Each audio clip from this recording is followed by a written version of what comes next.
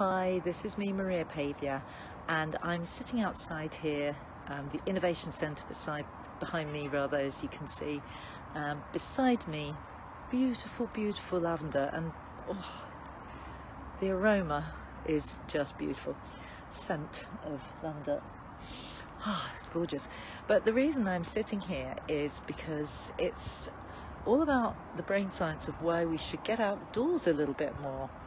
And the first thing really is just to look at these beautiful flowers, and of course it's enjoyable to do that anyway, but actually when you're looking at nature, you're seeing fractals. Fractals are these patterns that repeat and repeat, getting smaller and smaller. And when we look at fractals, it actually makes a huge difference to our brain. It can actually create a 60% reduction in our stress levels. So just looking at this sort of thing in nature, and it's like when you're looking at a tree and you can just see the patterns getting smaller and smaller. You look at the branches become branches, etc. And the same with looking at the clouds, which then you can see only in the sky at the moment. It's a pretty lovely day here actually. So all of those things are really good for improving your brain processing, because your brain can actually process fractals really quickly, so that it leads to a reduction in stress very, very quickly. But the other thing is, I know that people do talk about it. You can use fractals on computers. You can watch fractal patterns unfolding on computers, and that can also have an effect, and beneficial effect on reducing your stress levels, which is great. However, there is something to getting outside, because here I am sitting out. I'm sorry I've got my glasses on so you can't see my eyes, but it is quite bright out here. And that means that as I'm sitting here, I'm taking in some lovely sunshine, and that's increasing my serotonin. Serotonin makes me feel pretty chilled and nice.